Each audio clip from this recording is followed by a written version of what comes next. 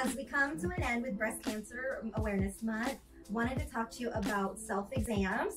We do recommend you doing that monthly because we want you to get familiar with your breast. That way you can, anytime you feel a change, you can report that to your doctor and come and see us for a diagnostic mammogram and ultrasound. To do that, you would use 3 of your fingers, the pads of your fingers.